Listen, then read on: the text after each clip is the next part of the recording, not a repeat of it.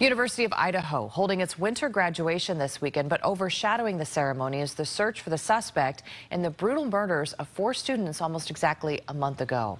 As police look for a break in the case, they're now asking for help in locating a car that was near the victim's off-campus home around the time of the murders. Alexis McAdams is in Moscow, Idaho with the latest.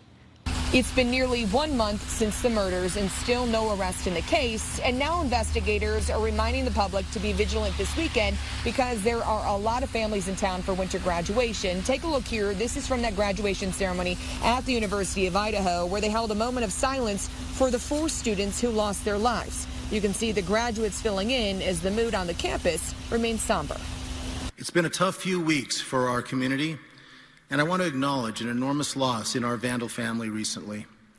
Ethan Chapin, Xana Kernodle, Maddie Mogan, and Kaylee Gonsalves were taken from us far too soon by a senseless act of violence. They were bright lights on our campus and cherished members of our community. Sunday marks 1 month since Xana Kernodle, Maddie Mogan, Kaylee Gonsalves, and Ethan Chapin were murdered. Kaylee was set to graduate this weekend, now her family grieving as police continue to search for the killer. This case is not going cold.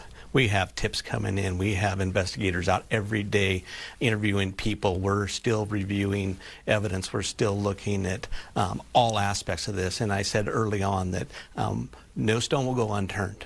Now, police are looking to track down this white Hyundai Elantra. These are stock photos or examples, but investigators tell us it's a 2011 to 2013 model.